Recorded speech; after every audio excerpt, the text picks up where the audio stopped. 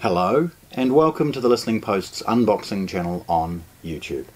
Today I'm unboxing one of SVS's most popular subwoofers, the SB-1000.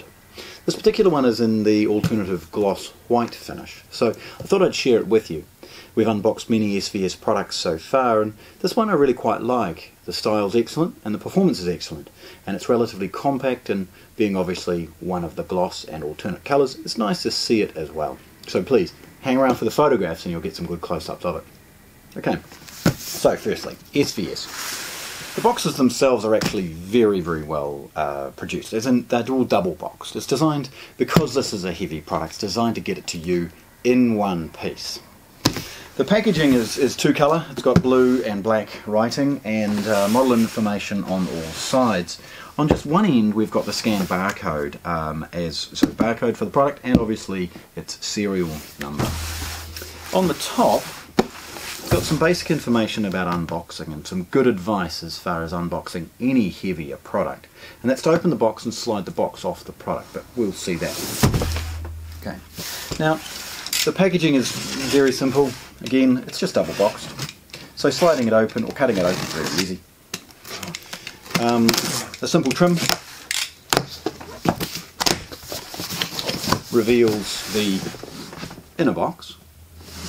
Now I'm going to go one layer deeper because there's no real point in sort of slipping this off and showing you the boring inner box. There's nothing on it. Check out one of my other videos if you want to see the basic brown packaging that's inside.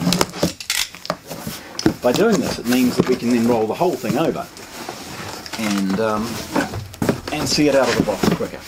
Okay. So as I lift this and give it a little bit of a wiggle, and then show you what's in the bottom of the box. So there's a bit of protective stuff, but in the bottom, let's get that out with a knife, I think.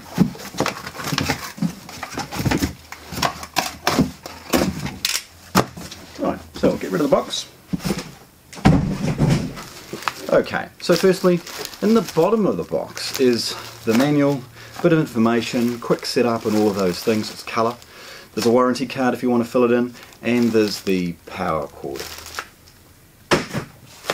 The packaging is excellent. You'll see here some great chunks of polystyrene to ensure that it does end up with you in one piece, and if I lift that off, you'll see it's dedicated to this particular product to ensure it's not damaged at all, I'm afraid. Okay, so there's a piece of that sort of bubble paper and a plastic bag. Now it's worth mentioning this is the New Zealand figure 8 power cord. Most likely this was opened by the distributor and the New Zealand power cord actually added before it was shipped to me, but we are unboxing it in the way that you would see it in your home. Okay, the next step's really easy. The subwoofers all come with an oversized plastic bag, so it's going to slip that off carefully. Inside the plastic bag are two large desiccant bags, designed of course to absorb any moisture in transit and make sure that it ends up in perfect condition with you. Inside it, being a gloss finish, there's one of these protective sort of polish bags. It's an unusual sort of man-made material that is utilised to ensure it's protected and that the finish looks absolutely immaculate. So sliding that off and rolling this around, we get to see this beautiful product. Okay. So firstly, being white, they've opted for the white grille. And we have a look. It's not very deep. It's not very tall. In fact, this is a beautiful, very compact subwoofer. The SB-1000 tells me that it's a sealed box, and 1000 is showing that it's the smallest in the range, essentially. They do a 2000 and so on as you climb up, even a 4000. Okay. Looking at the back, the traditional black crossover network and amplification stages at the rear. Again, hang around for some photos. I'll take some close-ups of all of this so you can see it a little bit better. So starting at the back, let's have a quick look. Obviously an emulation of the model, serial number and other things in a barcode. Bit of information about SVS, bit of information about the power requirements, a simple figure 8 input, and a good quality but small rocker switch for turning this unit on and off.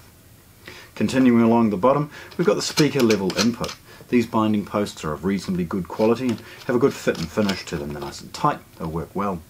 This allows you to drop tap off an amplifier's speaker level, perhaps A and B speakers if you wanted to, and allow this to take its feed from the same feed as your speakers. I guess most useful for a stereo setup. Above it is a stereo in and out, along with an LFE input for the use of home theatre. The input and output are clearly labelled and marked, and it allows you to very simply plug a single mono input if it's being used in a home theatre environment.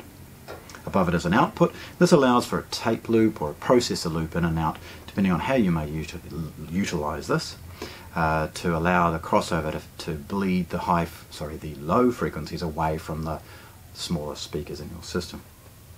Above it is a 12-volt trigger. Now this one indicates between 3 and 12 volts. Basically, you can turn this on and off with a trigger of some kind, whether it be an automation product or just the output from a home theatre amplifier, ensuring that this turns on and off rather than going into its own standby. Above it is a switch about the status of its on and off, whether it's on all the time or in its auto mode, which will automatically sense an input, and when that input drops below the lower amount, turns itself off. Continuing up, we've got the low pass filter, or essentially telling the subwoofer at what point it's going to do some work. If it's in a home theatre mode, you should wind it all the way up and let the settings of the theatre amplifier determine what the subwoofer is doing. If you're putting in line level or looping it in and out, this gives you a very useful ability to bleed the right low frequencies in here and out again to the speakers. It is worth mentioning, of course, that the subwoofer will always try to do its lowest frequency. So by adjusting this, you're telling it at what point the highest frequency it will produce. Above it is phase, and it's excellent to see that this is an infinitely variable phase between 180 and 0. That's a nice little feature because you can't always place the subwoofer in an appropriate location, or you may get some reverberation or other noding in the room that could easily be cancelled or improved with the use of adjusting of phase. Now obviously above that, the most commonly used volume control. This is the ability, of course, for you to set it up so that it's appropriate for your room and your listening environment, and perhaps even to give it a little bit more slam and pizzazz when listening to movies, or turn it back down again for music. Spinning it around, you get to see this beautiful gloss finish again, and it is lovely. And it's white grille.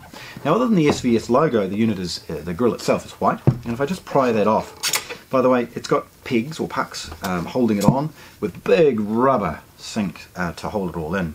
This is a I don't think it's MDF. I think it's a man-made material, like a plastic of some kind, that is then routed to match up.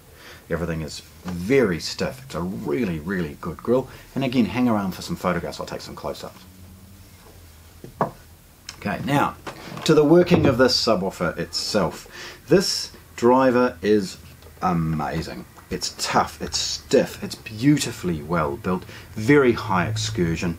It's about a 13-inch or something like that. Let's say 13-inch, custom made by SVS for SVS, big aneless, allowing it to move with freedom, and it's beautiful to see something so well built in such a cost-effective, if not budget, subwoofer.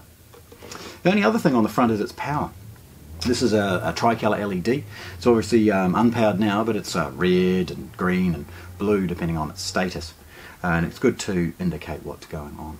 So look at this beautiful subwoofer, the SB-1000 from SVS, the pinnacle of budget subwoofers, unboxed here at the Listening Post in Christchurch, New Zealand. Thanks for watching. If you want to see more, subscribe to our channel.